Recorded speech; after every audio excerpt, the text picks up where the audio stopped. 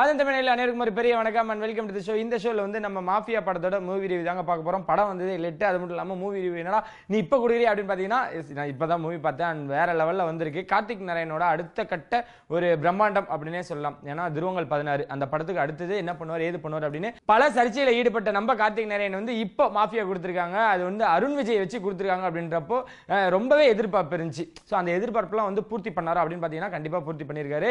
இது மட்டும் இல்லாமல் இந்த படத்தில் பிரியா பவானி சங்கர் ஆகட்டும், நம்ம பிரசன்னா ஆகட்டும், இந்த மாதிரி அடுத்தடுத்து கேரக்டர்ஸ் எல்லாம் வந்து அவங்களோட போர்ஷன்ஸ் வந்து நிறைவா தரமா பண்ணிருக்காங்க அப்படினே சொல்லலாம். சோ இந்த படத்தை பத்தி ஆன்லைன்ல சொல்லணும் அப்படின்னா ட்ரெய்லர்லயே அதை ரிவீல் பண்ணிட்டாங்க. என்ன அப்படின்னா ஹீரோ, அது மட்டும் இல்லாம ஒரு வில்லன், இவர் வந்து போதை சப்ளை பண்ணுவாரு, இவர் எப்படி இவங்க பிடிக்கிறாங்க அப்படின்ற மாதிரியான ட்ரெய்லர்லயே அதை வந்து ரிவீல் பண்ணிட்டாங்க.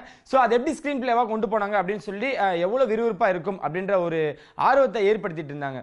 சோ நாங்களும் அப்படி நினைச்சோம், பரவாயில்லையே இதுதான் ஸ்கிரிப்டா, பரவாயில்லையே கடைசியா வந்து வில்லன் மாட்டிக்கிட்டாரு அப்படின்னு நினைக்கிறப்போ, இல்லடா சாப்டர் 1 கீழே போட்டிருந்தீங்க மாஃபியா கீழே, அதை நோட் பண்ணீங்களா அப்படின்ற வகையில் பயங்கரமான ஒரு ட்விஸ்ட்.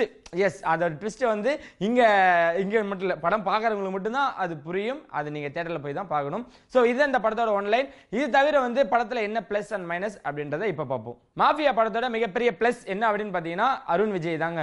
பயங்கர ஸ்ட்ரிக்டான ஆபீஸரா வராரு. அதுல வந்து அந்த ஒரு பாட்டில் வரும் நடுவில் காதல் அப்படின்றது, காதல் எங்கேயே தெரியல, பயங்கர ஸ்ட்ரிக்டா இருக்காரு.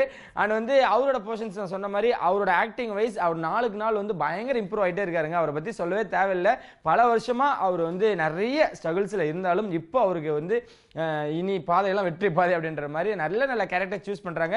தடம்க்கு அடுத்து இந்த படம் இன்னொரு வெற்றி படமா அமையறதுல ரொம்ப பெருமைப்படலாம். ஸோ இதுக்கு அடுத்து என்ன பிளஸ் அப்படின்னு பார்த்தீங்கன்னா மியூசிக் அண்ட் சினிமாட்டோகிராஃபி, இது ரெண்டுமே வந்து படத்தை ஈக்குவல் பேலன்ஸ்ல அவங்க சப்போர்ட் பண்ணியிருக்காங்க. ஸோ ரெண்டுமே அவங்களோட பங்குக்கு இந்த படத்தை வேற லெவலில் அவங்க எப்படி சொல்றதுன்னா ஒரு பிரம்மாண்டம் அப்படின்றத வந்து இவங்க ரெண்டு பேருமே ஹார்ட் ஒர்க் பண்ணிருக்காங்க அப்படின்னு சொல்லலாம். பிரசனாக்கு வந்து இதுல வந்து வில்லன் கேரக்டர் கொடுத்துருக்காங்களே, அது கரெக்டா இருக்காடா அப்படின்னு கேட்டீங்க அப்படின்னா வேற லெவல்ல இருக்கு, மாசா இருக்குங்க.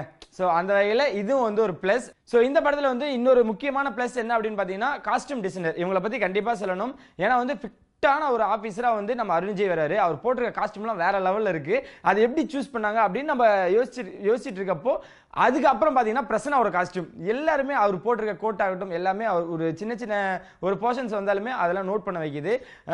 வேற லெவல்ல இருக்குங்க மொத்தமாவே. இது எல்லாமே பிளஸ் அப்படின்ற ஒரு அடுப்பில் இருக்கு. சோ இந்த படத்துல மைனஸ் இருக்கு அப்படின்னு பாத்தீங்க அப்படின்னா கண்டிப்பா மைனஸ் இருக்கு.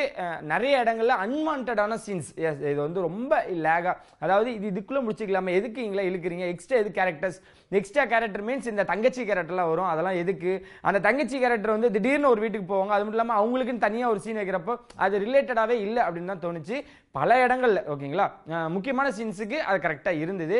ஸோ இதை தவிர என்ன மைனஸ் அப்படின்னு பார்த்தீங்கன்னா ஃபர்ஸ்ட் ஆஃப் ஃபுல்லாவே வந்து அருண் விஜய் வந்து பயங்கர ஸ்ட்ரிக்டான ஆஃபீஸராகவும் அந்த வெறப்பாகவும் இருந்தாலுமே கூட ஃபைட் சீன்ஸ் எல்லாம் வரும். அதெல்லாம் வந்து அந்த ஹேர் ஸ்டைல், அந்த பழைய படம் ராம்கி படத்தில் எப்படி ஹேர் ஸ்டைல் கலையாமல் இருப்பாங்களோ அதே போல தான் இருக்காரு. ஒருவேளை அது நல்லா தான் இருக்கு, இருந்தாலும் அதெல்லாம் வந்து என்னடா இப்படி இருக்காரு அப்படின்ற மாதிரி நம்மளுக்கு யோசிக்க வைக்குது. இதை தவிர இன்னொரு மைனஸ் என்ன அப்படின்னு பார்த்தீங்கன்னா இந்த டைலாக், இவங்க வந்து அந்த ட்ரெய்லர்ல பார்த்த 2 டைலாக் மட்டும் தான் படத்துலையுமே மாசா இருக்கு. இதை தவிர ஏதாவது எக்ஸ்ட்ரா ஆட் பண்ணிருக்கலாம்.